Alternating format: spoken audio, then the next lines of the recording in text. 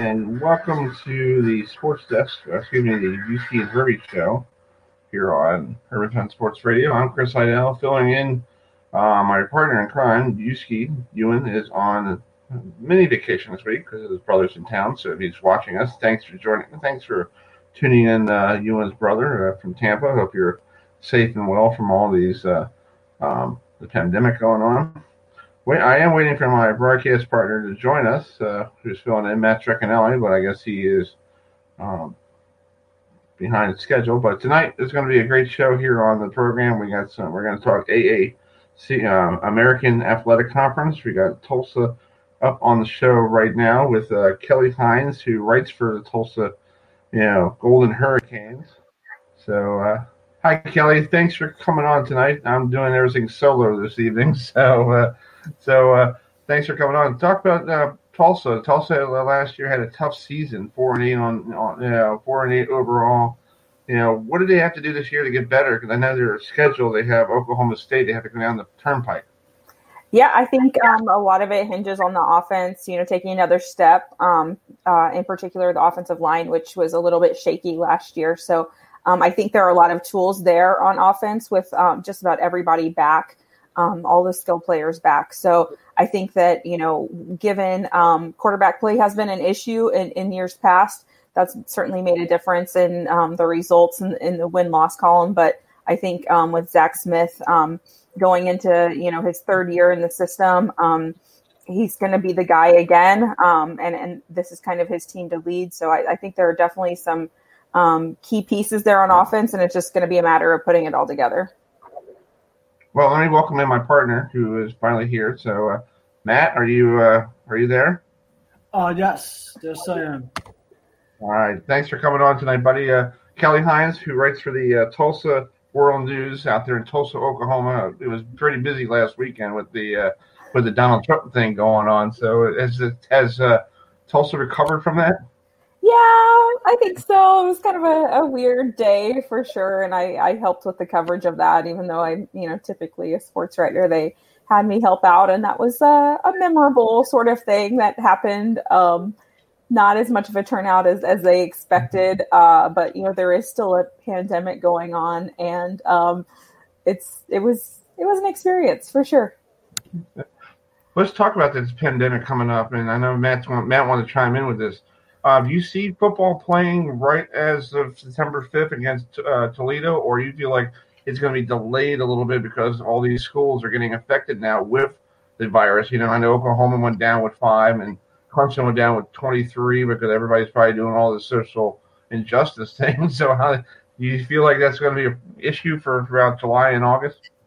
Certainly around here, the numbers are going up. And that's pretty alarming, particularly when you look at the stats for the 18 to 50-year-old, that demographic that a lot of the, all of the football team is in. Most of the coaches are in that. So I think that there's still going to be football. I just don't know exactly what that's going to look like. Are there going to be fewer fans, no fans? Is it going to be, players have to be tested before every game?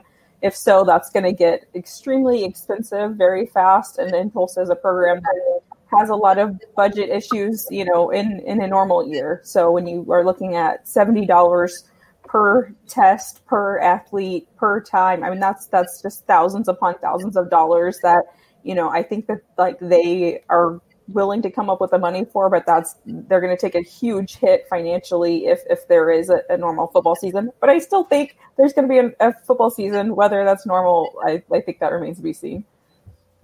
Matt, do you have any chime in on that? I mean, that was the question I was going to ask, so no. Okay, all right. Well, let's go on with let's talk about the quarterback for you guys. You got a Baylor transfer. He came over a couple of years ago, 3 years ago. His name is Zach Smith. So what type of quarterback is Zach? Because he comes from a Baylor offense. And I know in Baylor, when he was with Baylor, he was probably with Matt Rule or probably Art Briles, whatever, in between those two coaches. What does he bring to a Tulsa offense? He's more of a pure pocket passer, not a super mobile guy. I think that when he has time to throw. He's typically on the money, but he was sacked 39 times last year. A lot of that was just because the offensive line was not that good. I do think that he needs to speed up things, to allow himself, to avoid those sacks. And, when you're not a super mobile guy, that can be an issue. So if his targets are covered and pressure's on, I think it creates some bad situations for him. So that's when, you really need to see the offensive line take a pretty substantial step, from last year to this year. Yeah. This American Conference, is it basically Central Florida's division title to win or lose, or you feel like there's other teams coming out of this conference? Because you got Navy down where we are. We're going to do Navy in a couple minutes, here in Annapolis, down here in Maryland. Do you feel like those two are the ones that are going to be fighting for who's going to go to that Power 5 bowl game? Man, I think that I wouldn't say it's wide open, but I think there are so many good teams in the American, just in Tulsa's division. When you look at, Houston, SMU, Memphis, even Tulane is getting its program going, and Navy is always there too. I mean, being, with an extremely good veteran coach, they're going to be competitive also. I think that in the West, that's going to be a really tough division for Tulsa. I'm sure they're going to be picked last again, and I think it's going to be hard for them to finish above that. And then, in the East Division, man, Cincinnati, UCF, I don't know. I think that there are just so many good teams in the American, and it's just going to be a real challenge for programs like Tulsa to be able to finish near the top. I guess now there won't be divisions. What am I saying? I keep forgetting UConn's gone, but I think that regardless, it's so tough to be in that top half. It's really difficult to make substantial moves from season to season when everybody is getting better, that everybody's replacing and reloading. And when you're a program like Tulsa that's been, near the bottom for several years, you have to figure out how to make a huge jump in one season. Yeah. Let's talk about UConn real quick. They're now going to be independent. They left to go to the Big East basketball. Is that going to hurt the conference without having a UConn, or basically UConn? So, not, a factor that's going to be, they're going to be, don't worry about it. Yeah, I mean, I don't think it really matters for football other than it, with things moving to like an odd number that plays a role. But I think for basketball is where it hurts more because you don't have as many programs with that high level, basketball history that UConn had. But I know that like from Tulsa's perspective, like to not have to go all the way to Connecticut for, really every sport, like that's something that probably didn't need to be happening anyway. So I think it's probably best that UConn is moving on. There are definitely some interesting basketball games between UConn and Tulsa.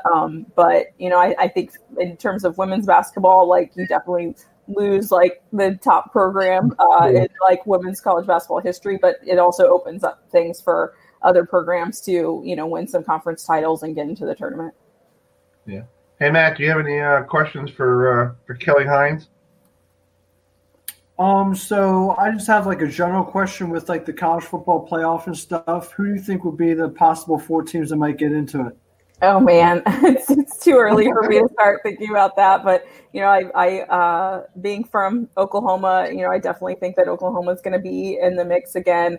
That's a program that's extremely well coached, and just man, they can lose a couple Heisman quarterbacks back to back and then just continue to replace them. So I think that that's a program that's going to be there. And then, you have to look at the ones that are always going to be in the mix, and with Clemson and Alabama and, even LSU with everything that they've lost, if they can continue to replace those guys, I think it's going to be a lot of the same programs that have been in the mix in the last few years.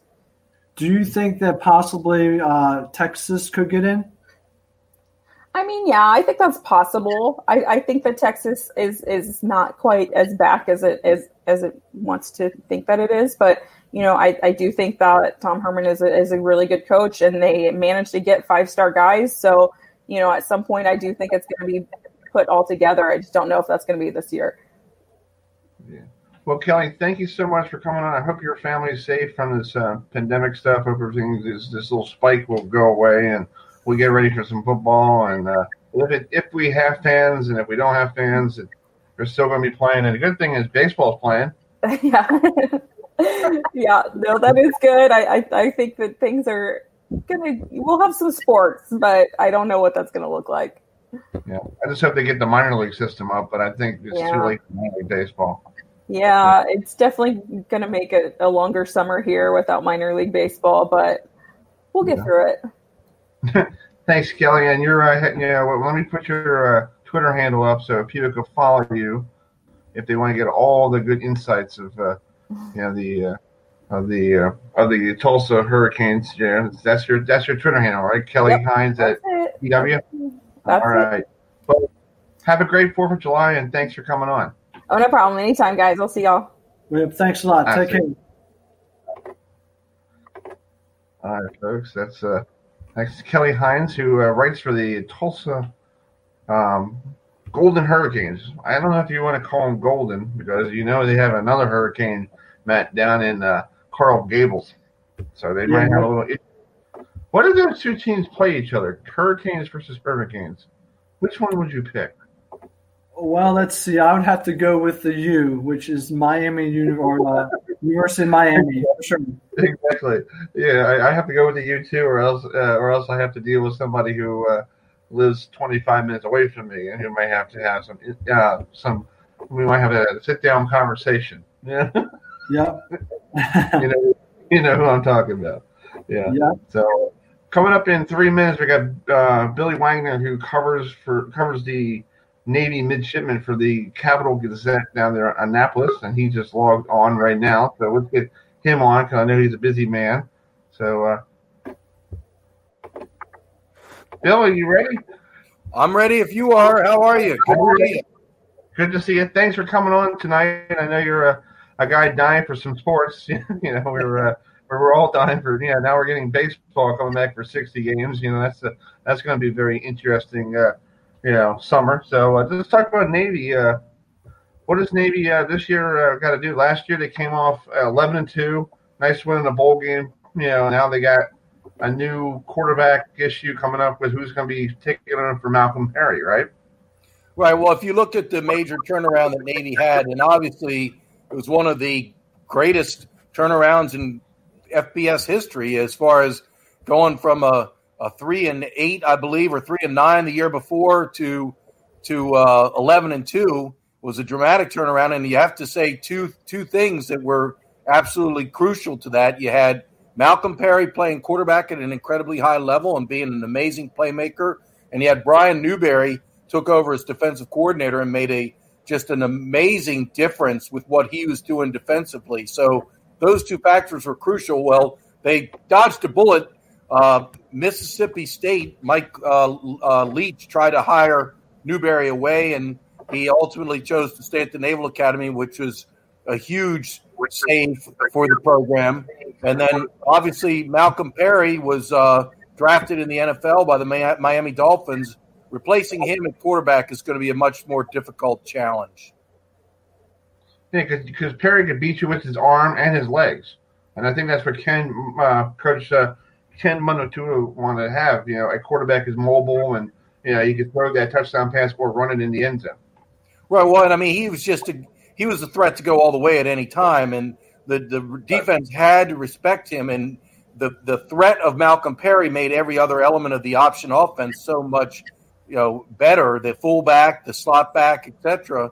So they've got to try to find a dynamic quarterback. They've got Perry Olson was the backup last year, and he got into about 8 games and actually saw fairly significant action against Notre Dame. That game got out of hand early in the second half, and so Perry came in about midway through the third quarter and finished out the game, actually led Navy on a couple touchdown drives. Now it was against Notre Dame's reserves, so it's difficult to judge. So Perry's a solid quarterback, but he's not the home run threat. If you have a triple option offense where the quarterback has the ball in his hands on every play and is so critical to every play, you really need a dangerous dynamic threat there. And Navy's had several people that fit that mold.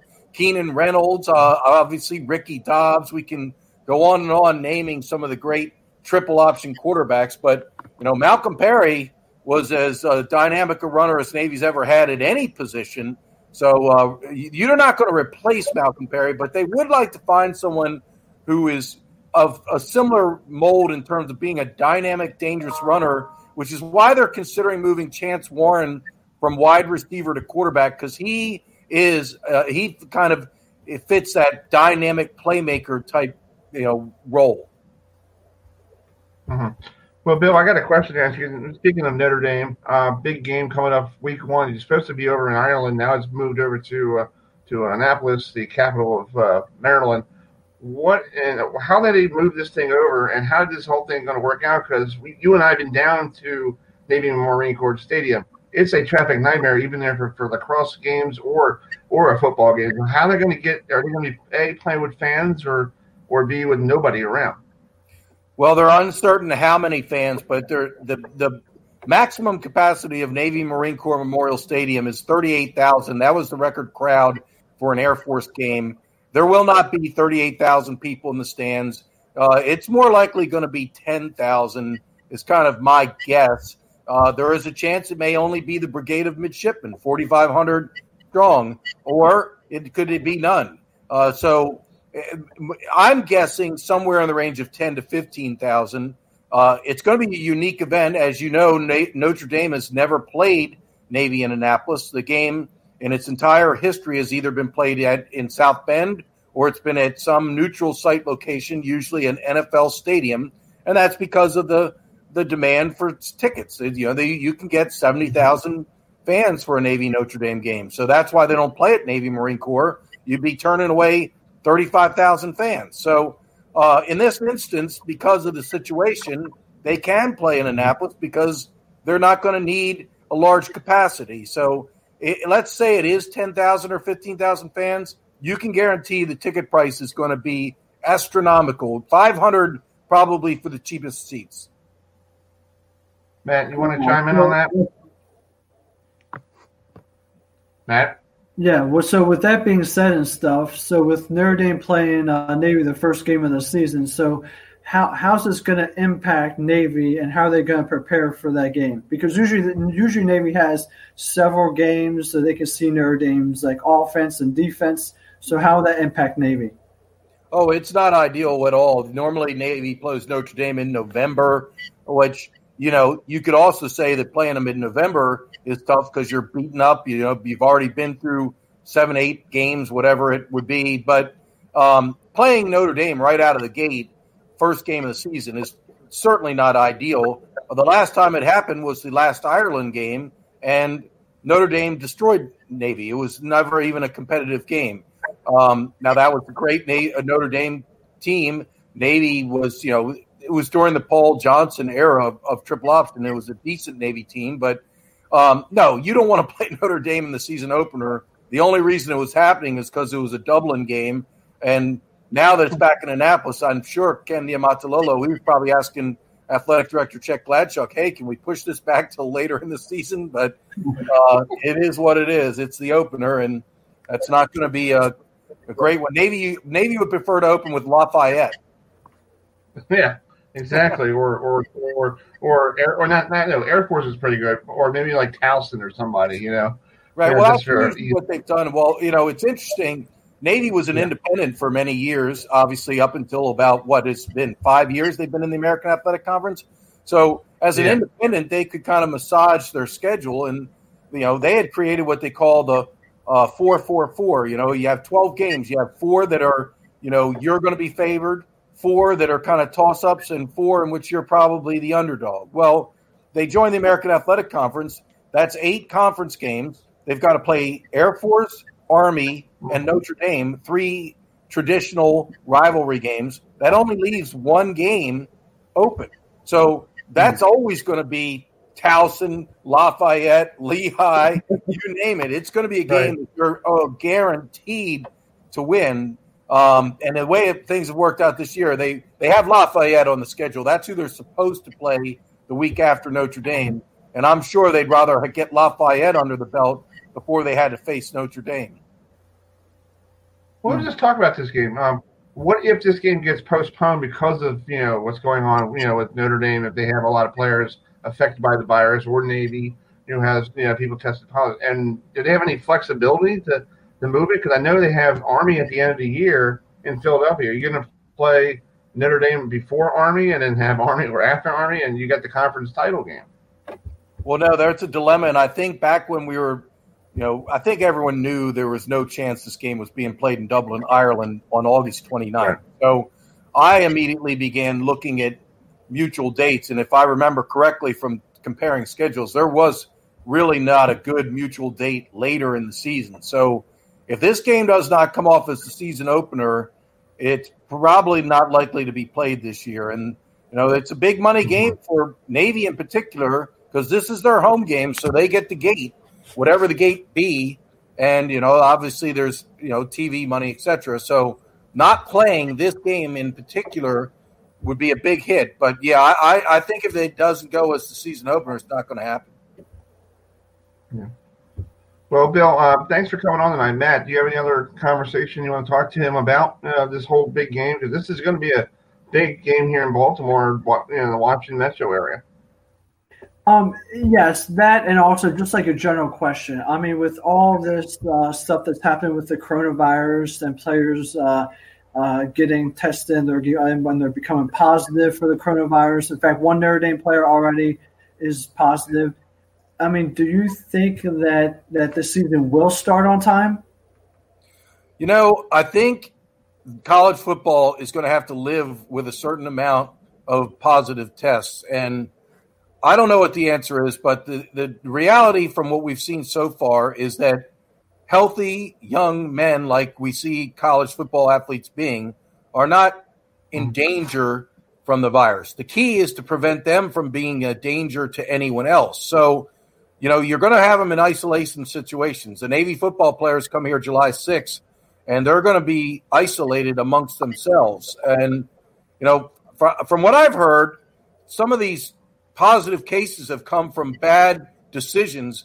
Football players who are reporting to school for workouts, then having a party amongst themselves or with others. I don't know. But you're going to have to accept some level of positive cases. It's going to happen. There's no way you can have large group gatherings and not have someone get the virus. So if they decide that anyone getting the virus is unacceptable, then they're just going to have to shut down the season, because I don't know how you're going to avoid that. Yeah. They just had that tennis player that, what's his name, the number one player in tennis. Joker, he was at he held a dance party. They were all out partying, dancing. It was ridiculous. Yeah. My mom told me that. I'm like, that's weird. So you can get the virus even if you want to go boogie down on Saturday night, like, okay. Well, any contact without a face mask, from what we're hearing more and more, it's that you got to be in fairly direct contacts with someone, and if you are not wearing masks, it's when you can spread the virus. So, I don't know how it's going to work with college football, but if there's going to be positive cases, I mean, we've already seen that. What schools have come back have all announced some level of positive cases, whether it be 1 or 10. I mean, it's going to happen. And I think the question is, do you accept it and move on, or do you have to shut down? I think they're going to do this. I think they're going to do we get the medical reports on Monday, like who's hurt from the Saturday's game. They're going to test all the players on Monday. And if we get like 6 or 7 positives or whatever, I think that game on Saturday, it might be postponed. Because you don't know what the other side is. You don't know who's coming. Like my mother even said to me, I was thinking they should be housing, be in their own house for the whole year. Football players, off the campus, bust them in. But my mother goes, what about Notre Dame? What if they didn't have their own facilities? What if somebody has it there? Comes to the game. I said that's a good point. But you can't test the stuff. You can test it before the game and after the game, right?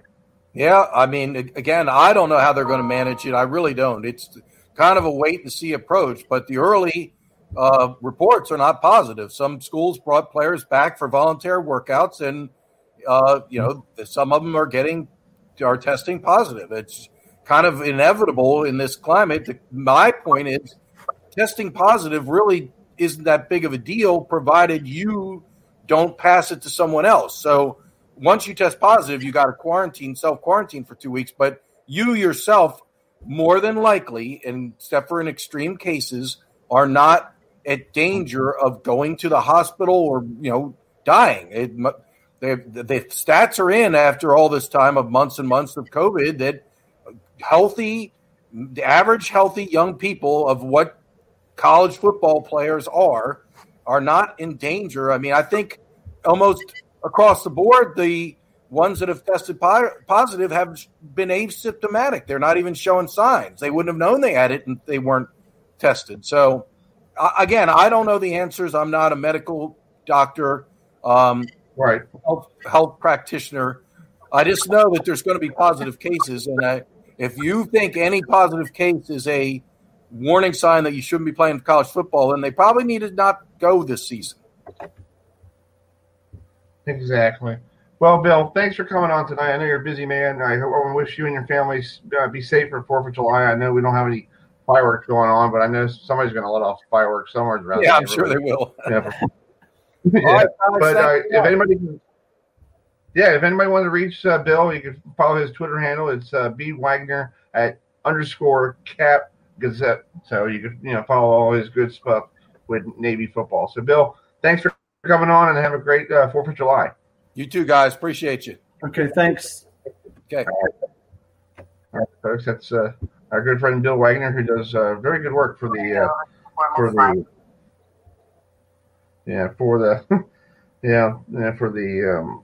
folks there at Navy. So it's going to be a very interesting situation here. So Matt, so 7:27 Eastern time here in Baltimore. Thanks for tuning us in here on Herb Event Sports Radio. I'm Chris Heidel, and my partner in crime, who normally joins us in the other side of the box there, Ewan, who is on a mini vacation this week because his brother's in town. So Matt is filling in from our studios in Northeast today.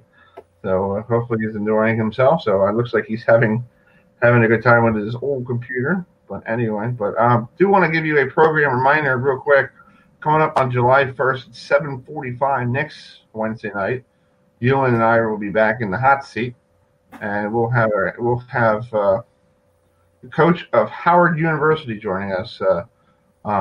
Kenny Blakeney will be joining us. Blakeney, who used to play for Coach K down there in Duke. He's now the Howard University head coach, so we'll have him on the program this coming week. So thanks for Jerry Baconbridge, our good friend who covers the Ironbirds, with a shout out tonight on the program. Thanks for tuning us in, big man.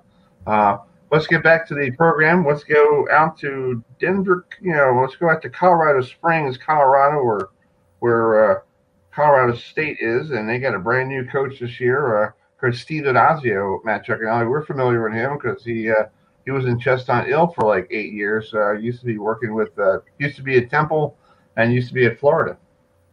Yes, he was. And so, I mean, he was a success with Boston College and everything. And so, I mean, I see him being a success with Colorado State. Exactly. Well, let's bring in our good friend Miles Blumhardt, who is he writes for the out there in Colorado. Miles, I hope I got your last name correctly. How's everything? How's the weather out there in Colorado? You did, Chris. Actually, I'm in the great state of South Dakota. Yeah, I'm on a little unpaid furlough, as that kind of happens in our industry these days. But, yeah, I'm enjoying beautiful South Dakota, but I come to you, and I thank you for allowing me to be on the show. No problem. Thanks for taking some time. I know it's hard for being a writer and a broadcaster these days with furloughs and all that stuff. So how did you keep yourself insane with no sports around? Because I know we're going to get baseball back in 60 days, and you got soccer, you got everybody else playing. How did you keep yourself, without going and watching cat fights like I did? Yeah, it is difficult. I mean, we had some PGA golf, what started a couple of weeks ago. At least we had some NASCAR a little bit before that. But, yeah, it's been pretty difficult. You kind of try just to get away. And in Colorado, you can go out and fish and hike and do all sorts of things. So it's kind of been a nice hiatus, but we need to get back to sports.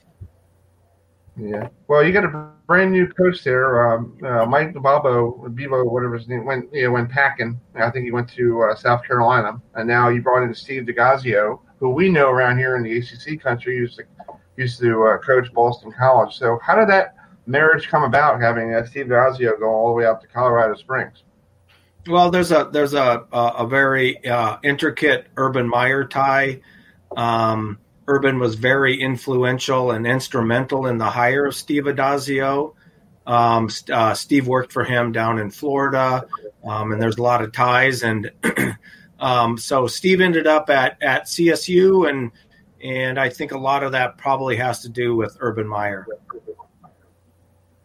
Wow. Yeah, Urban Meyer. Yeah, you worked with him in Florida and, learned a lot from Urban Meyer. So he took all that stuff from Florida, Temple to Boston College, and now he's going to try to bring all that thing back to Colorado State. Yeah, I think there's a lot of people who were pretty tepid on the hire. He's certainly gone out and recruited Colorado, which is not not known as a huge skill state, but it does produce some linebackers. But he's recruited very heavily in Colorado. He's also recruited very heavily in Texas and California, which are traditional CSU hotbeds. They have gone away from the Mike Bobo era, where they recruited a lot of SEC country. And then Steve DeGazio has also gone, some of his eastern haunts. He's gone there and grabbed a few kids. And right now, very early, CSU is like a top 50 recruiting class. But again, it's there's not much substance in that, because a lot of these Power Fives haven't recruited where they're going to. And so CSU looks good now, but in all recruiting classes, you got to see what's going to happen with the players. So with Colorado State having a 4-8 record last season, and with them having the new coach Steve DeGazio, what will the team have to do this year to make a bowl game? The first thing they need to do is there was a lot of division on the team with Mike Bobo. There was I think the culture needs to change. Mike tried to do that at the direction of athletic director Joe Parker the year before, but after you've been here 4 years and you've had some cultural issues on the team, I think that's the first thing. Steve is going to have to get the players to believe in him and his coaching staff. There is some skill, but not a lot on this team. I shouldn't say skill, but there's some skill. The offensive line is a concern. The running back is a concern. CSU has been, some have dubbed it wide receiver U. We have produced some really good wide receivers, but he's going to have to totally rebuild this team. And, the Steve DeGazio template is to do it with a strong running game, a good defense. And that's not what CSU has been in the past. So we'll have to see if that works. And also, Steve DeGazio had a good running game of a Chestnut Hill last year. He had A.J. Dillon, and I'm thinking another guy, 1-2 punch. Do you guys have something similar to that? Because I think that's what Steve DeGazio's bread and butter is, to get that running game running and then get that passing game wide open. Yeah, no, it's not our strength right now. The offensive line is not good. There's not a lot of depth there. He's recruited a lot of offensive linemen, some of which have been senior transfers or graduate transfers, so we can get those in there. But again, you never know how those people are going to be. Our running back stable is pretty bare at this point. So I think it's going to be a difficult task because, again, I think where the skill players are at the receiver and tight end position, and Trey McBride, who is a future NFL player, but it does not match with what Steve has done in the past. Yeah. Man, you got any other questions? So how do you think they're going to go ahead and be able to compete in their conference? I think they'll do middle to the lower bottom. You're probably looking at maybe 3 wins for them this year, 4 probably at the best. I would be shocked if they get 5, unless unless the message that Steve and his staff delivers picks up this team. It's got some talent, but again, there have been so many divides on this team that they've never played as a team under Mike Bobo. He did have some NFL-type players, but they were never a team. If Steve and his staff can get them to play at that level, they might press 5 wins. Yeah. Well, Miles, let's talk about Warren Jackson. I was reading one of these magazines that's for like $12 now at a local supermarket, and I was just reading it. Let's talk about Warren. What type of wide receiver does Warren bring to a Steve Adazio offense? I know you haven't seen it yet because of the you saw last year in Chestnut Hill. Can he, turn the corner and be one of those top draft picks next year in the NFL? Yeah, I think there's 2 things. Yes, he can. He's not a great separator, but he's a big-bodied player, and so he can contest for the ball. He's not going to separate from defensive backs. But again, he is, he's in a mold of some of the other players. I don't think he's as good as, and they've had a number of good ones. They had Preston Williams, Michael Gallup, Rashard Higgins. I don't think he's as good as them, only because I don't think he can separate, but he is good at high pointing the ball. And I think that's what, NFL, scouts are looking at. Very good player, very good kid. But again, how is a running-oriented offense going to use a person like Warren Jackson? His numbers might not be that good, but I don't think NFL teams always look at that. Once you get him into a situation where you can look at him, big-bodied kid, good kid. So I think he definitely will get drafted next year. Yeah. Real quick, last question to ask you. Let's talk about this big rivalry game every year, beginning of the year, between Colorado and Colorado State. You guys always play at Mile High Stadium, or whatever they call it now. Just talk about it, because people don't get that respect. This game doesn't get any respect because it's the first game of the year, and everybody's like, "You got a rivalry game, the first game of the year." Normally, rivalry game should be at the end of the year. So just talk about the experience of a Colorado State game. Well, I think that shows you everything you need to know about, football in the state of Colorado, right? It is a thing. It's not the thing. There's a lot of things to do in Colorado in the fall. So, really, although CU is a rival, Wyoming is the big rival of CSU. I don't know that how many people are going to have there. The last word I heard is it might be only season ticket holders. So you're looking at, maybe 12, 14,000 people in the stands, which would be a big blow to a group of 5 program like CSU, because they have a really beautiful stadium. This would be an opportunity to showcase it. And with COVID-19 out there, they might not be able to do that, which will be a big, it'll be a big disappointment, because that stadium would really be rocking for that night. But it doesn't look at this point like that might happen this year. Colorado and Colorado State have both been down for a lot of years. And even though we here in Colorado, we like that rivalry, on the national scene, it's just not that big a deal. Exactly. Well, Miles, my parents, they moved when they got married. They moved out to Colorado for their first couple of years of their togetherness, and they enjoyed Colorado. Except for my mom told me a story one day that she went to work. It was 32 degrees, snowing, and by lunchtime it was 85 degrees, and everybody was going home in shorts. Is that the weather out there? That is the weather out here. Of course, I grew up in South Dakota, so anything weather-wise would be better than that.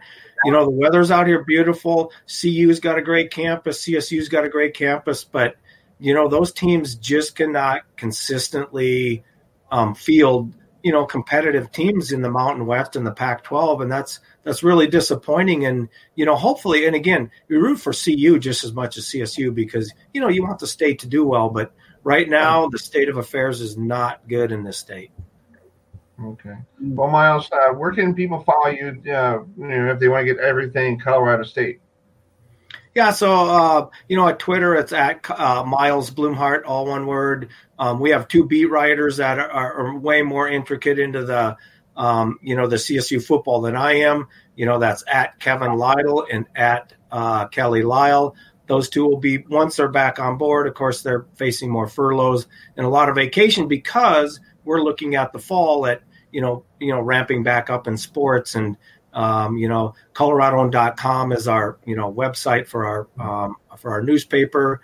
And, but we're looking forward to those guys getting back into the action come this fall.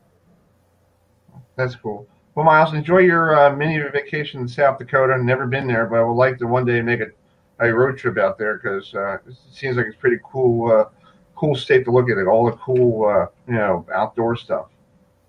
Yeah, if you like rural, this is the place to be. And the best place to be, seriously, is the Black Hills and Mount Rushmore. It's atypical of the rest of South Dakota, but it's beautiful. Hey, you guys take care in Baltimore. And you know what? Shaq Barrett, former CSU great, is from that area. So you guys take care, have fun, and enjoy the rest of your summer. All right, you too. And have a great 4th of July. And hopefully your family's safe and healthy. Yep. Thank you. Take care. All right, folks, that's Miles Blumhardt, who covers CSU football for the Rams of Colorado State. Yeah, it's true, Matt. My mom told me a story that they lived in Colorado, and this is when they first got married. And I know she's probably going to watch this tomorrow on the program, but she went to work. It was like 32 degrees, snowing. Winter was terrible. Yeah, it was a terrible morning, and then like around lunchtime, it was 75 degrees, and everybody took their jackets off and go to lunch. That's Colorado weather, buddy. Yeah, that's what my mother told me. Yeah, so folks, coming up shortly, we have Davis Porter, who will be covering the Wyoming Cowboys. They're the Colorado State's rival. We're doing some Mountain West teams and some American teams tonight on the program, and next week we'll do whoever wants to join us on the program. But we do have next week, we have Howard University, because the men's basketball coach who will be joining us, Kenny Blakeney, who, if you're familiar to Duke basketball, he played for Coach K back in the mid 90s, and he is the coach, Matt, down there in Howard University. And the reason why he's coming on, because the Irish and Mike Bray is coming to Washington, D.C. on Martin Luther King holiday next year to play Howard University in D.C. Wow, that's awesome. Yeah, so Mike Bray is very familiar with this area, and because he coached at DeMatha and all that stuff. So he's been at Notre Dame for quite some time, but he wants to bring Notre Dame's basketball to different places so they could get more help recruiting and help other schools like Howard and everybody else. So like a couple years ago they went to Delaware and played Delaware up in Delaware. We couldn't make it. I couldn't make it that day because it was a snowy day. And I was not feeling real well. So so coming up shortly at 7:45, we'll wait for him in 2 minutes. Matt, where were you? We were supposed to have our friend Ron Snyder on tonight. He wrote a book about the Baltimore Stallions, but he had a family emergency he had to go to, but he will not be available. But he's doing a web seminar this coming Saturday at the online. Let me get you to see if I can get where I wrote it. Yes. A Baltimore Stallion reunion webinar, 25 years of Baltimore Stallions. They won the Grey Cup in 1995, bud. And wow. So they're going to be, he's going to be doing a seminar, a webcast with everybody who was part of that team. And on the, here's a real quick before we get Davis on. Where were you this day in 1995, June 24th, 1995? Where were you? Where was I? Well, that's a good question. I have to think about that one. I mean, I was in school. I mean, I know that. So I was in school and stuff. And yeah, I mean, that's what I was doing. Living the dream. Well, on this date in June 24th, 1995, the Stallions played the Birmingham Barracudas in the Orange Bowl in Miami.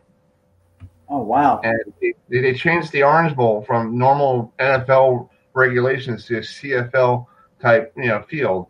And the Stallions won 37-0 that day. Awesome. Yeah. So a little. I've been finding these little tidbits, reading stuff the last couple of weeks. So, let's bring in our Oklahoma Cowboys. We're not talking the Dallas Cowboys. We talk about Dallas later, but we'll bring in our good friend Davis Porter with us, who is out there in beautiful Wyoming. So, Davis, how's the weather there in Wyoming? I have never been there, and it seems like a pretty cool place to be. Yeah, it's it usually snows and it's windy. It's windy all the time, but it snows about 9-10 months out of the year. But today is about 90 degrees, so it's about as hot as it's going to get out here today. So it was kind of nice. Yeah. Well, you guys are last year 8-5 overall, 4-4 in the Mountain West Conference. I think you had a kid got drafted in the NFL this year. What does the Cowboys got to do to get better? And because they open up September 5th against Weber State. Yeah, I think it really boils down to their quarterback play. It's just that they really haven't found a consistent passing game in the post Josh Allen era. I mean, it's been 2 years, since Josh left Wyoming and became their highest draft pick in program history when he went to the Bills a couple of years ago. But that's the biggest thing I think, because they do have a lot of key pieces on defense that they have to replace. There's no denying that. You talked about the draft picks, Logan Wilson, Cash Maluia, both of their starting linebackers. That's going to be a big hit in the second level of their defense. But, look, this is a team that's got more than 70% of their two deep returning from last year. They've got a really, really good home schedule, assuming that there is a season and none of these games are affected by coronavirus pandemic. They got Utah, their only Power 5 opponent, coming to Laramie. You mentioned Weber State, which is a really good FCS program who just went to the FCS semifinals last season. They've got Air Force, Boise State, Utah State, San Diego State, all coming to War Memorial Stadium. So the schedule sets up really, really well for them. And like I said, they've got a ton of experience coming back. Including, I think, 6 of their top 8 defensive linemen off last year's 2 deep are coming back. Their sack leaders coming back. Their leading rushers coming back. Both quarterbacks are coming back, but that's sort of the issue, because the old adage is, if you've got 2 quarterbacks, you don't have one. And Sean Chambers has sort of been that guy, I guess, ever since the end of his true freshman year in 2018. The problem is he hasn't been able to stay healthy and stay on the field. More of a runner is how he's been used so far in his short time at Wyoming, and he's gotten hurt each season and gone down with season-ending injuries. So I think they're going to have to sort of reevaluate how they approach it at that position. He's a big kid, 6'3", 225, and his running ability is a strength of his. So they're not going to go away from it, but I think he's got maybe you run him a few less times, drill in his head that he's got to be a little bit smarter and not take so many big hits, maybe run out of bounds a few more times, because he's dynamic in the run game. The problem is, they really have – the last 2 years they failed to complete at least 50% of their passes as a team. And as well as they run the ball, they got one of the best running games in the Mountain West. They should really be better and really be able to use play action more to their advantage. And they just haven't been able to do it. And they're breaking in some new receivers too. Now, when I say new, I just mean some guys that haven't started, because they did lose 3 senior starters there. They've got some guys that have some experience, like an Aiden Eberhardt, Gunnar Gentry, Dante Crow, some guys like that. But they really need some playmakers to emerge out wide too. It's been a little bit of a combination of everything, but that's a very long-winded way to say that I think quarterback is really the key question and really the question of the program right now in terms of the position and what they really have to do to take that next step forward as a program. Matt, you got a question for Davis? Yeah, David. So like with Wyoming having an incredible season last year, they have 4 losses by 5 points. Yep. One last Tulsa, San Diego State, Boise State, and Utah State, and a loss to Air Force was by double digits. So how will Wyoming use that momentum to propel them into the 2020 season? Yeah, that's sort of what I was hitting on a little bit earlier, because you did mention that they easily could have been a 10-win team last year. but they just did not have the offensive firepower because, when you particularly against the better defenses that they're going to see, like Boise State, San Diego State, Air Force. I mean, those were some of the three best defenses in the conference last year.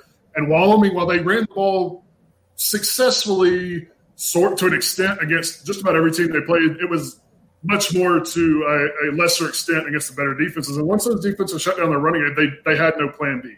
They had no passing attack, no balance to counter what the defense was doing. And,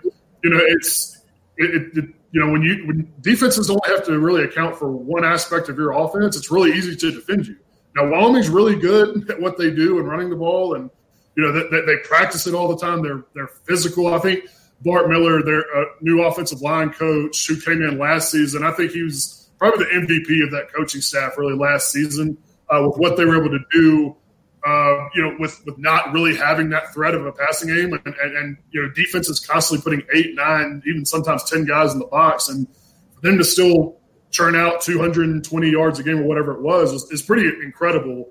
But you've got to have something to fall back on, particularly if and I've written about this, but if you're looking to take that next step, if you're Craig Bowl in Wyoming in the Mountain West, because look, they've been bowl eligible 4 straight years. They've won 8 games, 3 of the last 4 seasons. Like he's gotten them to a point where like bowl eligibility is sort of the standard now. Like they've been there and done that. The next step is, okay, are you going to take that next step as a real contender in the Mountain West, and particularly the Mountain Division, which is where Boise State and Air Force, those teams you have to go through if you want to compete, if you want to win a Mountain West championship, are in that same division with you. So that's the biggest thing. I mean, again, they've got some losses they got to replace on defense, but they've been a top 50 defense the last 3 or 4 years. And look, Craig Bohl's a defensive-minded guy, a disciple there at Nebraska. Was a long-time assistant there before he, got fame and at North Dakota State, and then eventually took the job at Wyoming. So you don't really necessarily worry about that side of the ball. That's not really going to be their Achilles heel. If they just can't keep defenses honest with their passing game and actually have that threat, in their offense and in their arsenal, then it's going to be hard for them to beat the better teams in their schedule. David, is it because Wyoming is the state school? It's just like Delaware. It's just like, Florida, Texas and all that stuff. Does Coach Boyles get a lot of pressure from the locals saying we need to be up here, not, in the middle of the road? Does he have like meetings at a frozen fruit section at the local market, like down in Edinburgh, Virginia, with JMU? What do they do? What does he have to do? Yeah, it's interesting because you look at Wyoming from a historical perspective. It's a program that hasn't had a ton of sustained success. Now, they were really good in the 60s, and they had a couple of 10-win seasons back in the 90s. But consistently, I don't think they've had – I'd have to double-check this, but they haven't had 4 consecutive bowl-eligible seasons, I think, since the late mid-90s. I think that's right. But, it's been decades since that's happened. So you look and look at what Craig Bohl has done with this, and it's like, yes, it's amazing what a coach like Craig has done. Just when you consider, just how isolated the University of Wyoming is, how hard it can be to recruit to an area that's not only isolated, but as we mentioned at the Open, you talked about the weather. It's frigid, man. Like the border war last year here at War Memorial Stadium in Laramie, it was like 9 degrees, I think. That's maybe the coldest I've ever been in my life. So, obviously, I say all that to say it's not easy to recruit to a place like Wyoming, and he's able to do that. Not only get players that he offers scholarships to, but bring in walk-ons that he's able to develop over a 4-year period. And he said time and time again, this is a developmental program. But at the same time, when you're bringing in a coach like a Craig Bohl, again, who came to fame with the enormous success he had at North Dakota State, winning national championships there, you sort of expect this program to be in that upper echelon and compete for Mountain West championship every 2 or 3 years. He is handsomely played. This last season, he was the highest paid coach in the Mountain West. Now, a lot of that had to do with a $650,000 retention bonus that was part of his contract that he got just for still being the coach this past spring. But, he's making $1.5 million. That's pretty good money at Wyoming. And there's expectations, obviously, that come with that. And I think Craig would tell you the same thing. They're entering his 7th year. again, they've proven they can get to bowls under Craig Bowl. And, it's now it's time, I think, for them to sort of take that next step and get to a place where they can at least finish in the top half of their conference. I don't think they finished any better than fourth in the last handful of years, at least since they made the run to the Mountain West Championship game in 2016. So, it's interesting because, again, this is a program that historically has not had a lot of sustained success. But you bring in a guy like Craig Bowl, you expect, again, to get to a point where you can finish in at least the upper half of your conference or in your division and compete for a Mountain West Championship every once in a while. Well, you want to be Davis. You want to have win Jimbo Fisher money. Yeah, that's kind of hard. Yeah, I think if Wyoming starts paying a football coach $8 million a year, I'll have to start doing some investigative journalism with that. I don't think that's going to happen. I got to say it all the time because I'm a big Florida State fan, and that kind of cut me deep when he went to Texas A&M just because he wanted more money. And I'm like, why do you want to play against Nick Saban every year knowing that Nick Saban knows who you are? Yeah, that's like that's like going to your neighbor and he playing basketball against him and he knows how to block your shot. It's like what's the sense? Hey man, it's the dollar bills, man. I think if I'm not mistaken, that 10-year contract that's all guaranteed for Jimbo, right? I know, I think it is. And I'm throwing it out there. It's just like up there with you guys with Coach Boyle. They look at you, as money bags. Hey man, I tell people all the time, man. Like if you're ever looking for an answer to the question, the answer, however you want to get there, is usually money. At the end of the day, like what is this about? Probably about money. So exactly. Well, Davis, tell everybody your Porter handle is. I have it on the bottom line there at Davis E Porter, and keep up the good work at Wyoming, and hopefully we have football, and hopefully the weather's good, and it would be great to tune on the ESPN2 on, let's say, around November or October to see a game here in Wyoming, and it's like 5 degrees, and we're here like it's 45 degrees. I'm like, good. Yeah. No, that's only one of the problems, unfortunately, that we're dealing with now. I hope that we get to see some football games in September, but I don't know, man. With all the COVID breakouts that are still happening, I'm doubting that less and less by the day. Well, we'll see. We got to get by July 22nd. That's when Cowboys and Steelers are supposed to be at camp. We'll see how that works. Yeah. Yeah. Then if we know if they have camp, that means we're going to be playing football. I think that's the cutoff right there. Yeah, it'll be interesting for sure. Exactly. Well, Davis, thank you so much. I want to wish you and your families be safe and have a good 4th of July, and we'll talk to you down the road. All right, appreciate it, man. Thanks for having me on. All right, folks. That's Davis Porter, who covers the Wyoming, Cowboys there in beautiful out there in Wyoming. Yeah, Matt, watching a game on ESPN2 in October when it's 6 degrees out in Wyoming, that makes you feel like where's winter? Chris, remember that time when we were in South Bend and everything, and it was frigid? Yeah, I was cold. And it was so cold out there. Let me tell you. Yeah. You enjoyed it because your team won, and my team got derailed, got destroyed, and I had to take the long car ride back because somebody put us in Chicago. And I'm not mentioning any names, and I had to listen to Notre Dame post-game radio updates. I'm like, Yes, you did. But yeah, that wasn't as cold as 6 degrees, but that was, I think, in like the 15, 19, 20 degree temperature. So that was quite cold. Exactly. Well, we're going to switch gears a little bit. We're going to go to Conference USA. We got a change in schedule, folks. If you just tuned in, Rob Snyder, who won't be able to make it tonight on the program. He had a family emergency he had to take care of. But I do want to give him a little shout out. This coming weekend, he's doing a webinar on the internet, covering. He wrote a book about the Baltimore Stallions reunion. 25 years ago, they won the Grey Cup against Calgary. So they're going to be talking CFL football with. They're going to bring back a lot of these players. We'll be bringing the names are going to be back there. Matt, let me bring it up here. Did I keep it on the program? Hold on. I'd lost all the names. Yep, I forgot. But they're going to have, our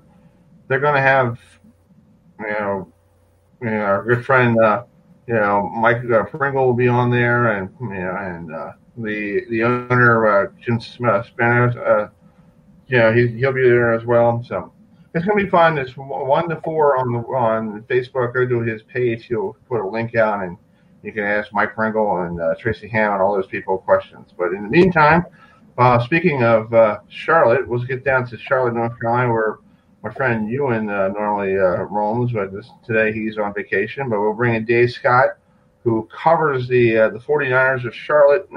Dave, thanks for coming on at 8 o'clock tonight. Thanks for filling that hole we had. How's life in Charlotte? It's just fine, warming up a little bit here, but otherwise it's okay. Thanks. Glad to be here with you. Thanks for coming on. You guys last year, a good season. You guys went to a good bowl game. I got to say, a bowl game, I wish I could go to a bowl game, the Bahamas Bowl. Just talk about that bowl game. What was it like going out of the country for a bowl game? Well, you're right. You could pick worse places to go than the Bahamas Bowl. Absolutely. It was, I think it was a kind of at the same time a great experience, but also an eye-opening experience for them.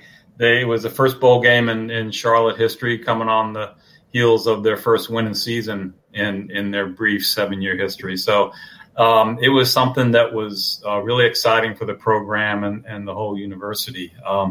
They got down there. They had won 5 games in a row. We're really on a high.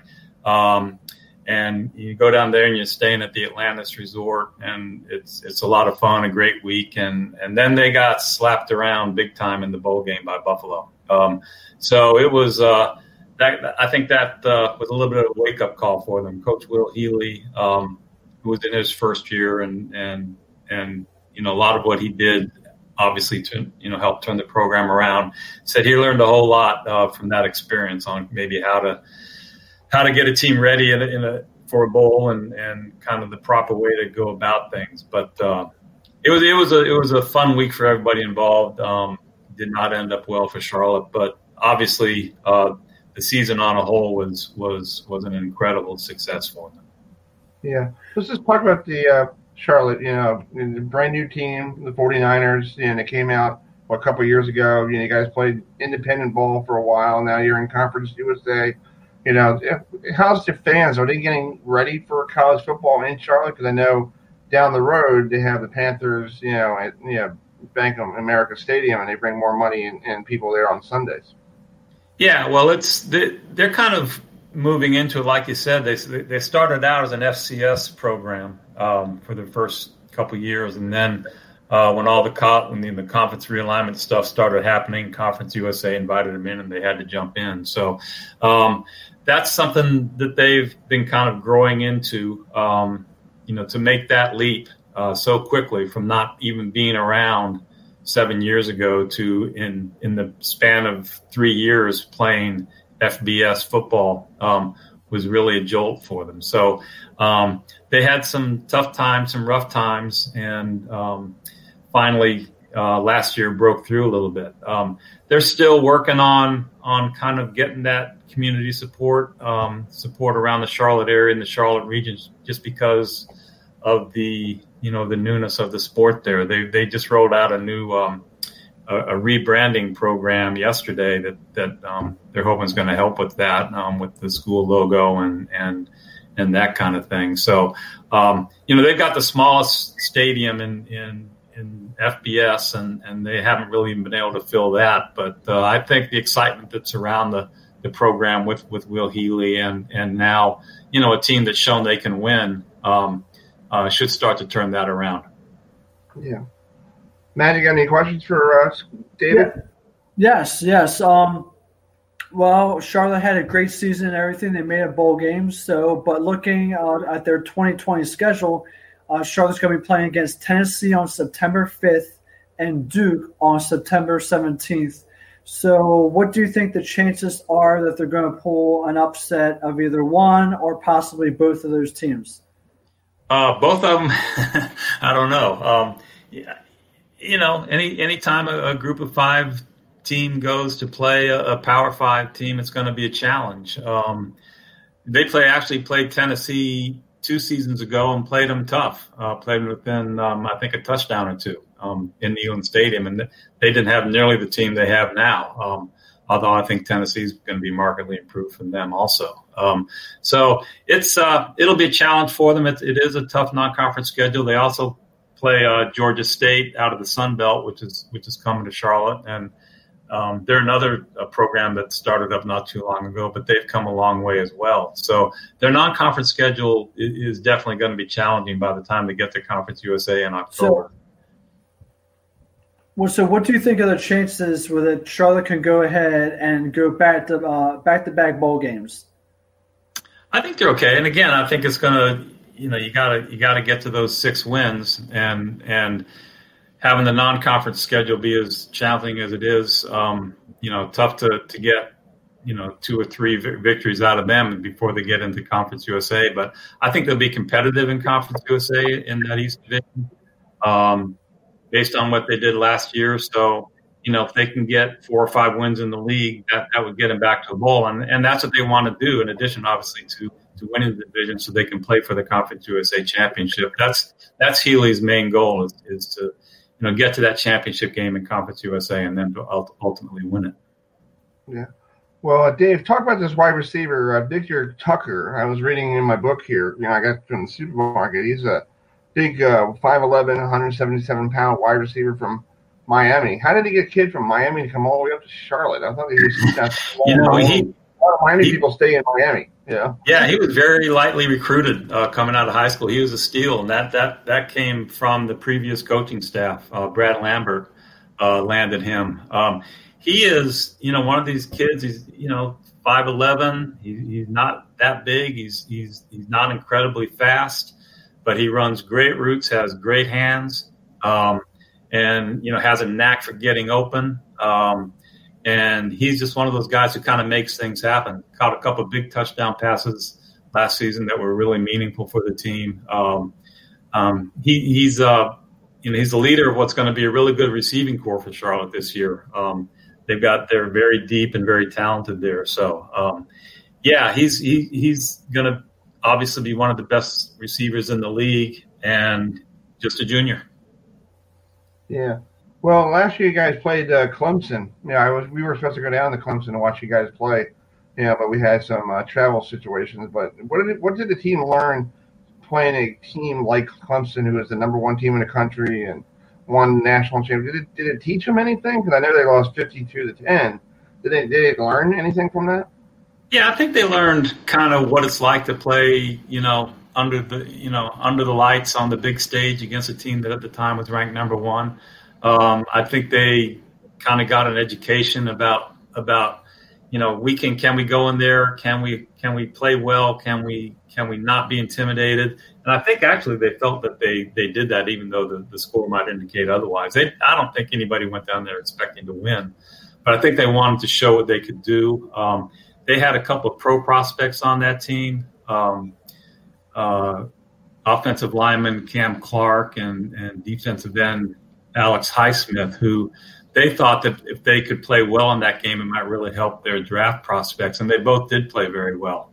And they got some compliments out of the Clemson players about it. And that helped them, they used that tape, and it ultimately helped them both get drafted by the NFL last spring. Yeah. Well, David, where can people follow you on Twitter? I put your Twitter handle down. I hope it's right. David Scott 14. That's it. You have a picture on your Twitter that's kind of interesting. Where did you get that photograph? It would look like one of those European dollar bills.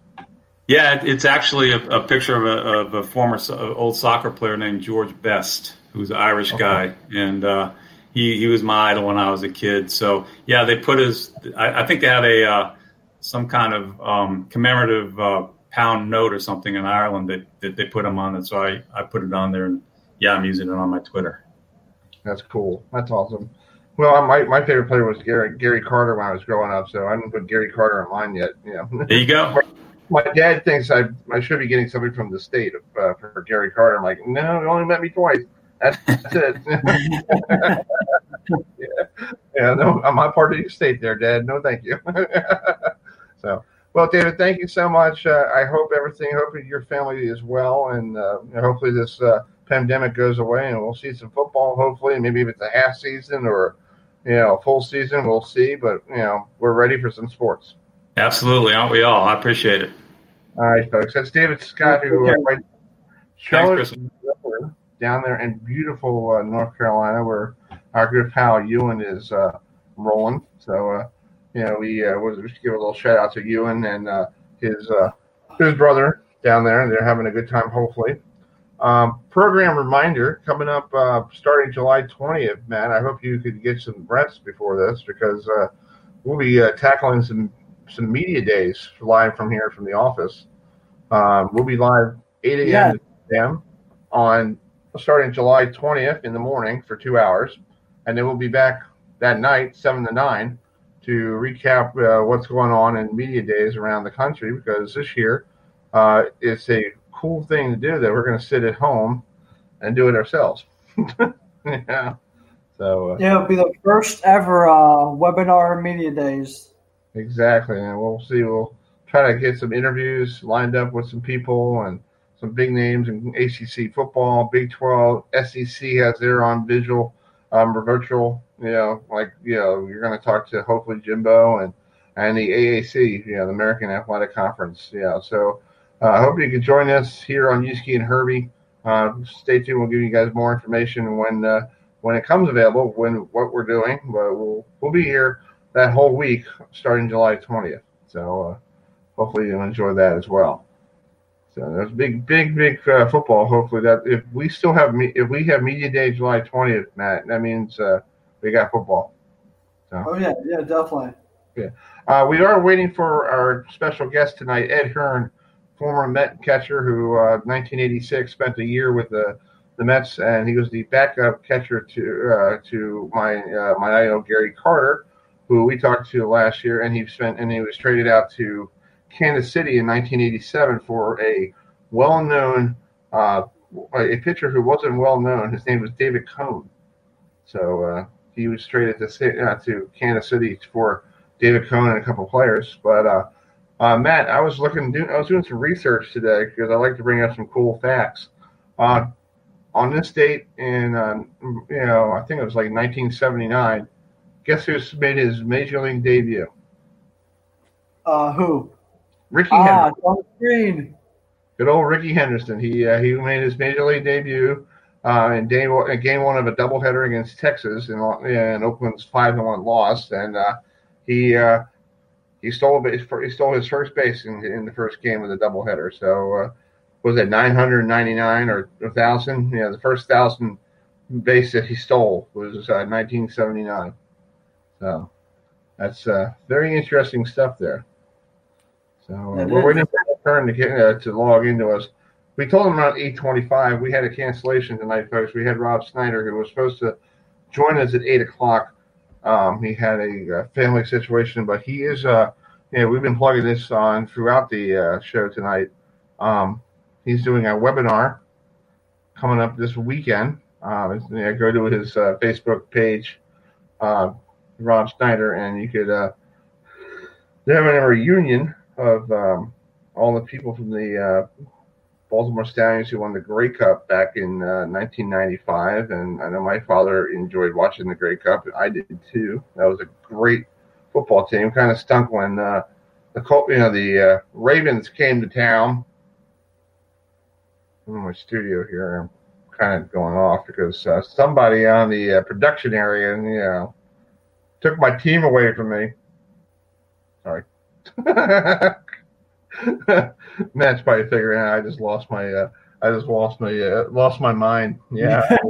And Chris, who are you referring to? Our video producer outside of the studio here, who's keeping an eye on us on the program, and maybe one week we'll have her on the show.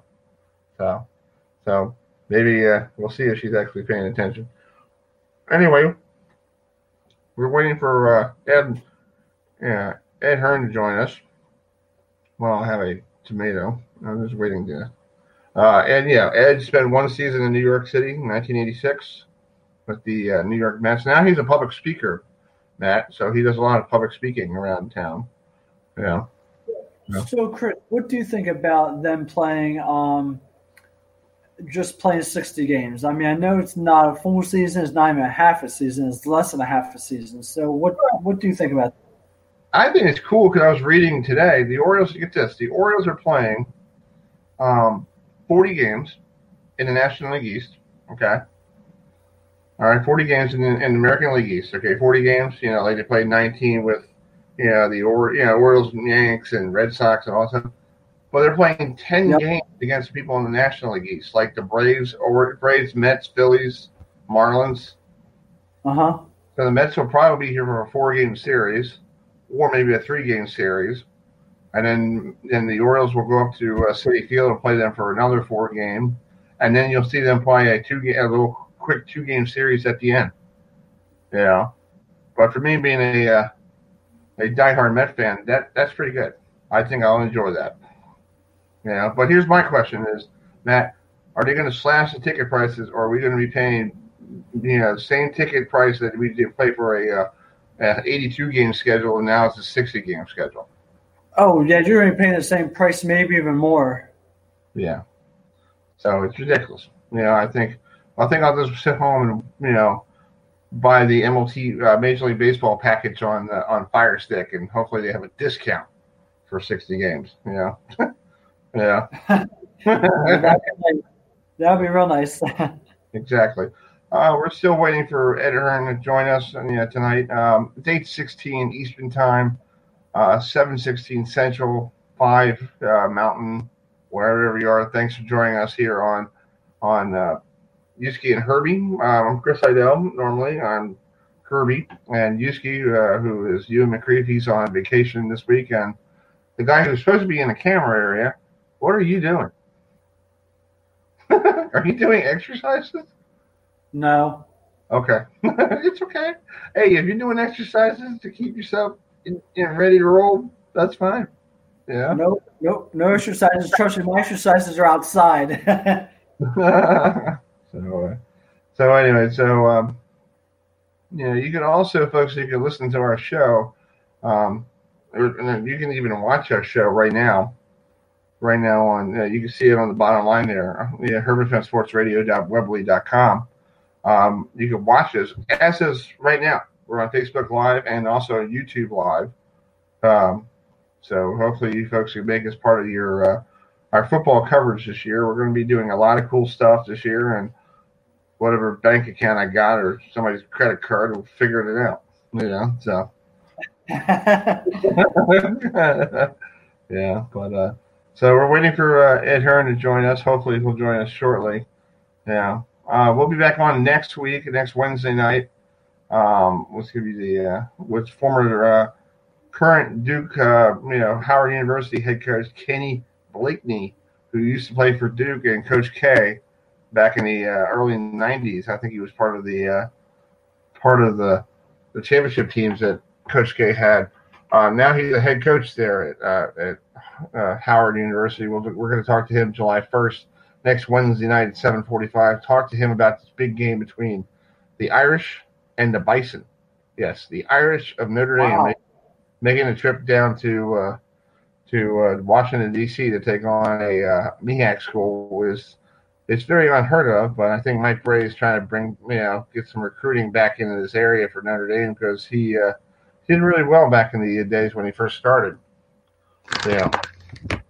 So, but I think he's trying to bring magic back to Notre Dame, and and with the if you go down here, you get some good recruits.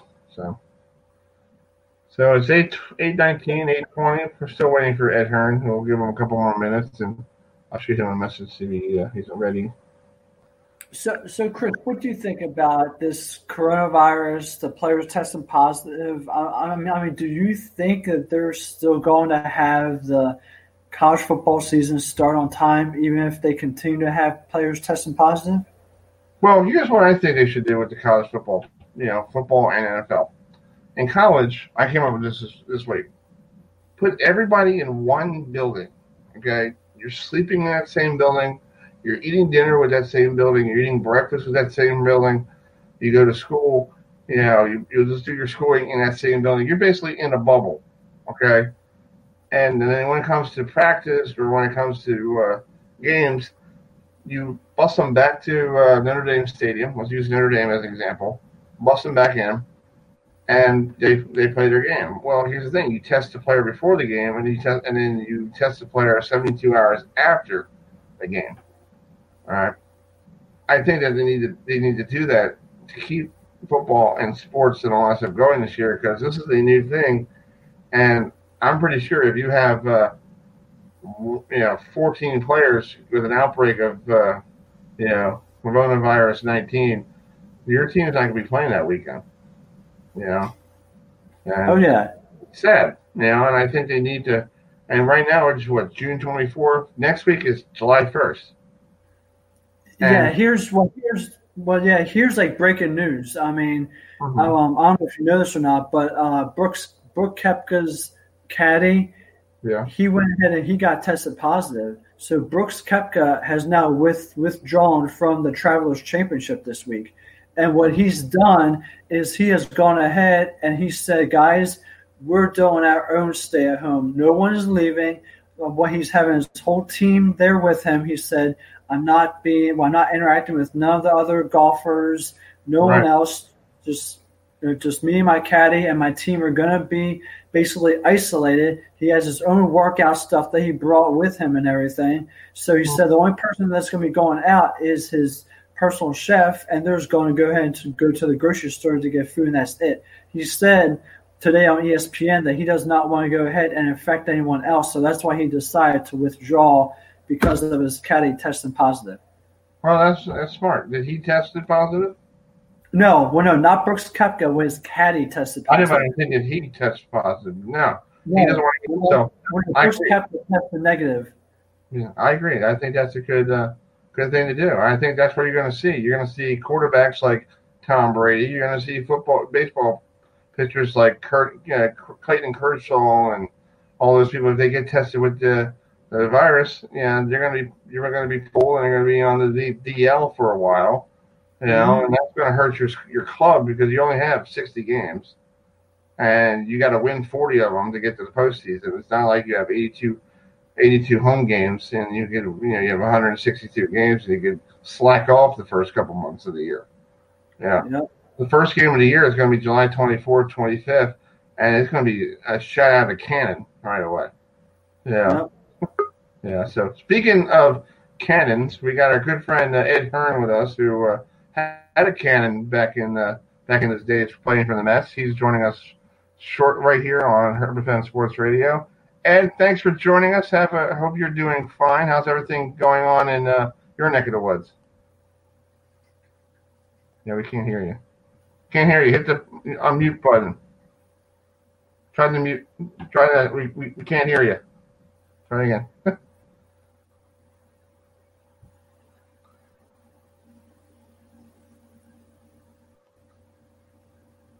See if I can do something on my end.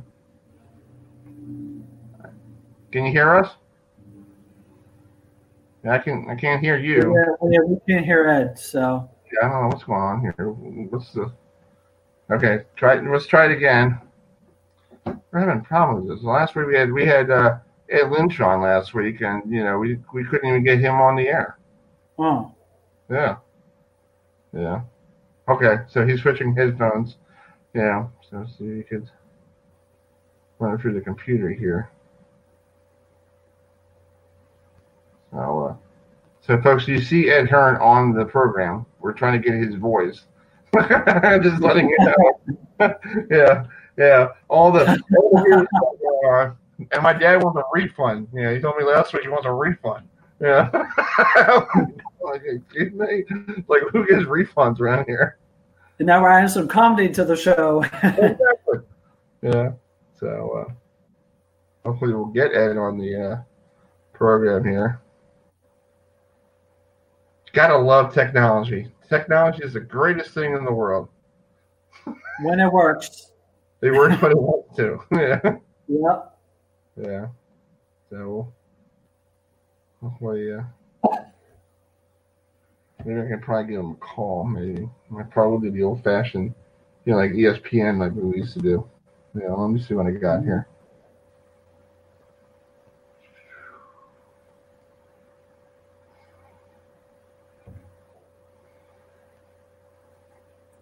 Let me call him. Is he thinking of something? So if he hears me, tell him to call and give me a call at 443. Ed, can you hear me? Okay. Call me at 443-567-0746. So, yeah. Give me a buzz on the phone. We'll get you. We'll do the old-fashioned way, the ESPN way. Yeah.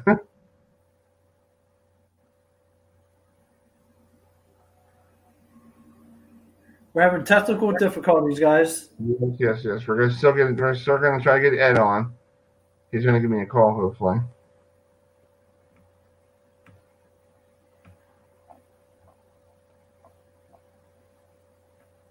So, folks, thanks for staying with us. This is what live radio and live TV has. Sometimes you have good days. Sometimes you have bad days. Sometimes you can't even figure it out. So I'm waiting for Ed to give me a call here. We'll do the old-fashioned way. We did this last week with Ed Lynch. Yeah.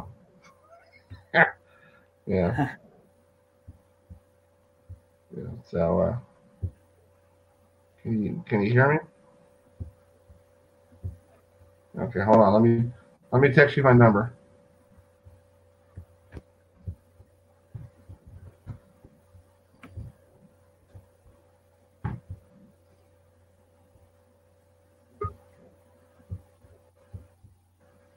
Let's try the other one. Is that the second Ed over there?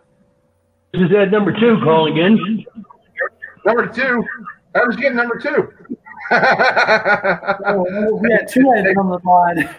Well, gentlemen, I have to tell you that I got so excited when you mentioned my cannon. Yeah. Yeah. You had an arm, right? Oh, yeah. Yeah, I called her a hose, man.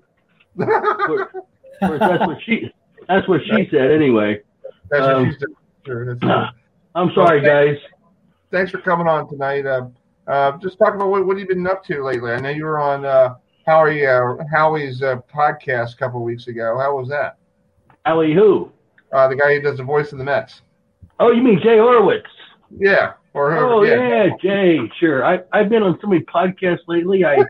I'm like, man, it's been crazy, but I enjoy it. I love talking to folks, and it's valuable to me.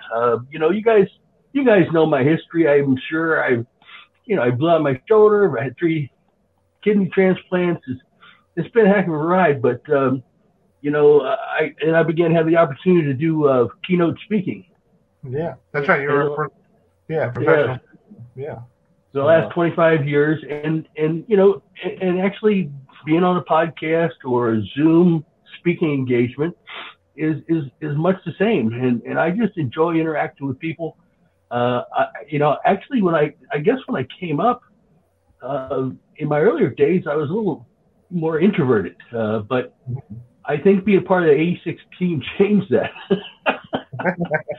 Yeah, they were a different club. When I was a kid growing up, that was my team growing up on Long Island, and I remember you taking over for Gary Carter when Gary Carter broke his thumb, for 15 days, and you hit your first home run in Dodger Stadium, right, against the Dodgers, right? No, I hit my first home run at home on Father's Day. Okay. Yeah, that was really a cool thing. I had my first start in Dodger Stadium against Bob Welch. I was 2 for 2 my first 2 at bats, and I was leading the league, and I thought I might as well quit now. Yeah, like, hey, I'm done. I'm 2 for 2 off of Bob Welch, who was a Cy Young Award winner. Yeah, that's exactly. Yeah. So that was a great thing. My folks, they flew out there from Florida, East Coast of Florida, and they flew back on Father's Day, and I hit my first major league home run. And our grounds crew guys were really good about retrieving, balls that were special to guys. And it never crossed my mind. And after the game, they probably traded somebody of value like Keith Hernandez or Gary Carter Bat for my baseball, but they were able to give it to me. And I eventually, after I left the clubhouse and met my folks, I was able to give my father that baseball on Father's Day, my first major league home run. Wow, that's cool. That's awesome. Well, you were traded a year later. Yeah, you were traded a year later for some unknown pitcher named David Cohn. That was pretty interesting. How did that happen? Well, my wife just was telling the story the other night that there were like 3 clubs that were, talking about trading for me, and it turned she's from the South Shore of Long Island, and so she was a beach girl, and I was from the East Coast of Florida, a water guy on the Atlantic Ocean, and here we get traded to Kansas City.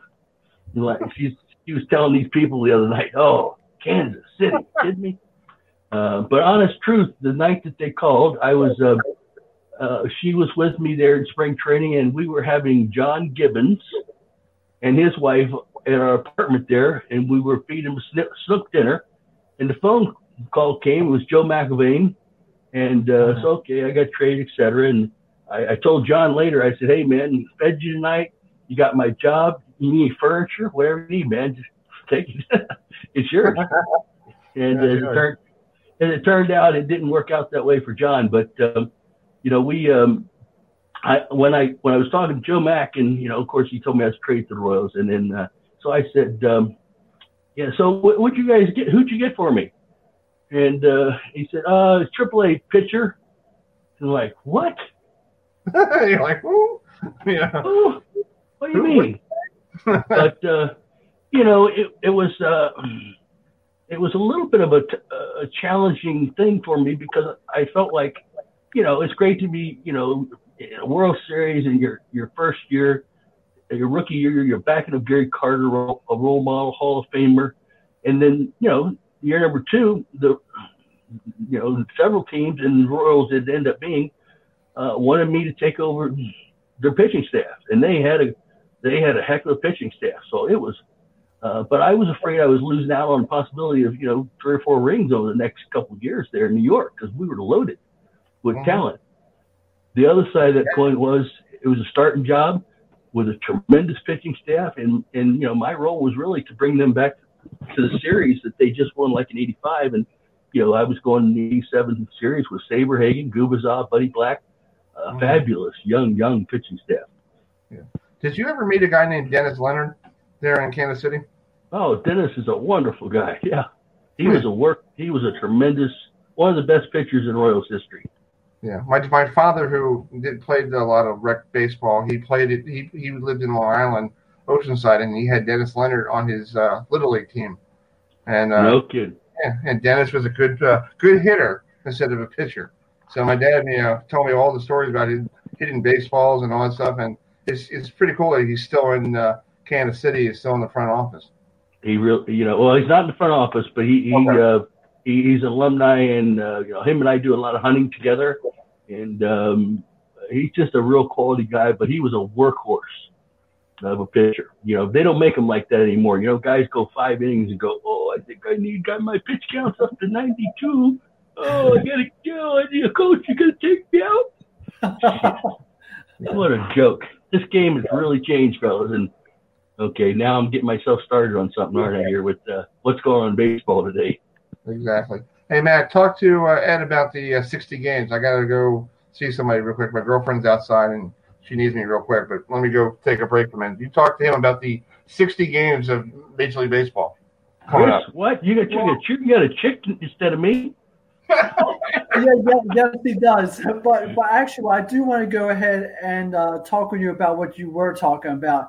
How has the game changed? How has it changed? Well, no, first of all, I believe that the athletes, from the days of me growing up, a big fan of the Big Red Machine, Johnny Bench, Cincinnati, Cheat Rose, fellas like that, where you could count on the lineup being the same every day, season in and season out. and there wasn't, a bunch of change. Now you truly do need a scorecard to know who's where and what. I think the athletes have gotten bigger, stronger, and faster. But I also think the almighty dollar, like in so many other areas of our society, it's causing issues. It's a problem. And, you can't pick on just baseball. It's that way in our whole culture. So, right. And we've been through different little stints of, things where the ball was, tightened down and flew a lot farther. The laces were changed, so the pitchers weren't getting the break on their breaking pitches. We got steroids going on. It's just, you have guys, not a lot of guys. I mean, occasionally guys don't run things out, but you got guys not run things out. Then a guy boosts the ball, oops, and you're still out. It's just, or the secondary leads off the bases. Guys are just, it's upsetting to a lot of us older guys to watch the game play today. And, I think the fans, it's sad to read all the commentary on the internet, but I totally understand where people are at in regards to what's happened with this negotiation. It's been a tough thing with the COVID hitting us the wrong time, and that's happening to our entire country. But, a lot of things are changing in our world, and I think a lot of them aren't for the good. So I wish baseball the best. I hope they have a great 60-game season. I think it could be exciting, could be, fast and furious, but, they're playing around with rule changes right now that are just absolutely unbelievable. I heard they were in Independent League, they were testing, if you were hitting and a ball gets by the catcher, you can steal first base. Mm-hmm. What? I heard that. That's just ludicrous. And pitchers having to step off the mound on a pickoff play. They've been concerned so many years here recently about game time, length of time. But all these things are going to make the game longer. I don't get it. Really, common sense, fellas. I think I struggle with it today. Really, actually, 1994, it turned me away from the game. I was on a podcast. You guys don't answer this question now. The guy says, so who are some of the great young players you follow today in the game? And I think I know most of the questions that I'm going to get asked, and I locked up, baby. And fortunately, I remembered that the host was a Yankees fan because I had busted his chops earlier, right? So I said, I think, Mr. Yankee, you've got a guy over there named Judd or some. He's a real fine-looking guy. And then my mind switched to the Mets, and I said, and I think those Mets across the town got a great young guy in that polar bear. I was bobbing and weaving, man, but that's all I could come up with. I don't follow the game, and part of it is due to what happened in '94, what's happened several times, and what has definitely happened, this year. Yeah, it's sad. Yeah. Well, and it's sad because here's the thing. I remember back in the day with Jim Palmer, and even before I was even born, with Whitey Ford, and Brooks Robinson was not a pitcher and stuff. Brooks Robinson, a third baseman for the Orioles. Okay, but you had the players like Mickey Mantle, Babe Ruth, Harmon Killebrew. Okay, those type of legends that played, and Whitey Ford, Jim Palmer, had no problems with going 8-9 innings a whole game without saying, "Oh my gosh, I'm sore after 5 innings. Pull me out." It is really sad. It is. Okay, can we move on here, or I'm going to have to find a girl to come to my door so I can get out of this too. Oh yeah, I was just going to. But anyway, it's just a tough subject, right now. In not only for me, but it's a tough subject for the game. And I'm sorry, I can't defend it, really. I'm not happy. Exactly. Well, Ed, thank you so much for coming on. And real quick, I know the good hitters, you grew up you played with was Strawberry and Keith Fernandez and Gary Carter. Those were the hitters. They know how to hit the ball. They were great hitters, and there was a lot of guys I played against who were great hitters, but we had some tremendous pitching on that team in '86. I just am so blessed to have had the opportunity to, especially on that '86 team, be a part of that. But to have a career in the big leagues, even though it was cut short, it laid the foundation for a lot of things I've been able to do since then. Yeah. Yeah, you have a book out, right? Real quick, talk about that book you told me a couple years ago. You still have it out? Yeah, it's still there. It's cool. Crazy. I wrote this book for my son when I began speaking, and he was about 2 years old, and I had such serious health problems that I didn't know if I was going to be around when he was 18, 17, 18, 19, when kids really need their dad. So I was moved and encouraged by a couple famous speakers, by them saying, "You haven't written a book with that story." And, but I wanted mostly for my son to have the stories where he could look back. But more importantly, the book is not just about baseball. It's really a book about life. And I wanted him to have, I wanted him to be able to look back if I wasn't here and go, "Yeah, man, I better think about that," And it's turned out to be a book not only just for, for Cody, but for other kids and really even adults. It's people have said, I've had one guy tell me I took 2 books to the hospital, the Bible and your book. Wow. And your book got me through what I was battling. Yeah. So, I'm just blessed to have had the opportunity to play there, and they say, I've been to the penthouse, to the outhouse, and now back. And I like to think that there's been a purpose and a plan. It wasn't always my plan, but I think the big guy had a plan for me, and that was to gain a perspective about life is a little different. And I tell people all the time, it's not at the World Series of your life that you grow and you get better and bigger, stronger as a person. Mm-hmm. It's in the outhouse. Because we all know what's in the outhouse. Crap. And everything grows in crap. So, it's amazing. How many people do you know that are really good people that haven't been through stuff? So, you take the good with the bad, and it's a short life. And so right now, I'm happy to have been blessed by so many opportunities, both good and bad. Yeah. I'm dealing with one right now. It's my brother. My older brother, he I know he's done things to himself, but people love him, and I told him everybody loves you, dude, and they don't want you to go, stick around, God hasn't given you anything. I'm not making religious or anything right now on a sports show, but I feel that God hasn't told him it's time to go yet. I was like, you have something, he has something for you, and he's not ready to give it up yet. Well, I mean, listen, if I can do anything for your brother, if I can send him a copy of my book, I'll give you his address, and I'll tell him you look for something in the mail. He'll love it because he loved watching the Mets in '86, and he'd probably be glad to read. Awesome. Yeah. Well, listen. Is he capable of doing what we're doing today?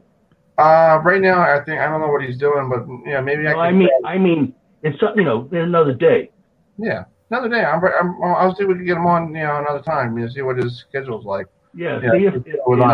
I would be glad to give him a Zoom call or a Skype or Facebook, and I do that with people because that's just part of what I do. Yeah. I take 35, 40 pills a day, and the best medicine I take is when I have a chance to do something for somebody, just like your brother. So hit me up if you can. If you'd like. Yeah, I'm going to send you my address, and you just mail me the book, and I'll give it to him when I see him. Yeah, no doubt. Sounds good. Right, that's really nice of you. Really nice. Thanks, Ed. Thank you so much. No problem, man. And hopefully make them feel better and make them feel like people care. Well, yes. Well, especially if I can talk to him one-on-one, man. Yeah, exactly. Yeah, I've been down the road, man. I mean, I had a loaded 357 in my basement after my first kidney transplant. So, Wow. And I've been on deathbed from my health issues. So I've been there, done that, and I have what's called compassion because I have been there. It's good being with you guys. Thanks, Ed. Thank you. And I'll send you Likewise. we'll take care of it, and we'll get him on sometime before the end of the summer, see if he's feeling better. Yeah, but listen, I can talk to him privately. Oh, So yeah. I don't be on the show. Yeah. Okay. All right. Sounds good, man. Thanks. Thank you so much. Take care. Keep swinging, guys. All right. We will. Thanks. Take care. All right. That's Ed Hearn, who former major leaguer and a good friend of the show here, and hopefully that will help my brother out. Yeah, that's awesome, man. Yeah. So we'll get his book here, and I highly recommend people to read it. I haven't read it yet, but it would be good to, help anybody.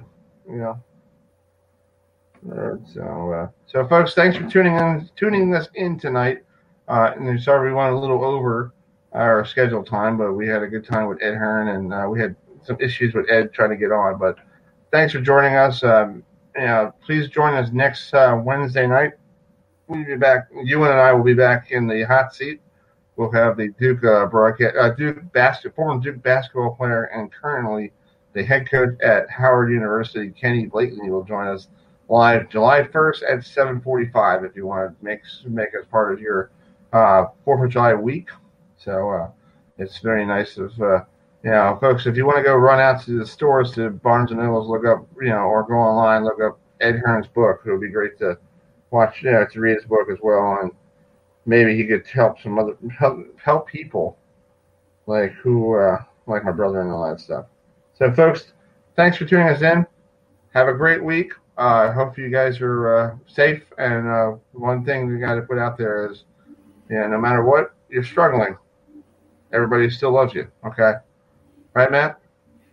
Yeah, man, definitely. I mean, no matter what obstacles that you may face in life, know that you need to know how to overcome them.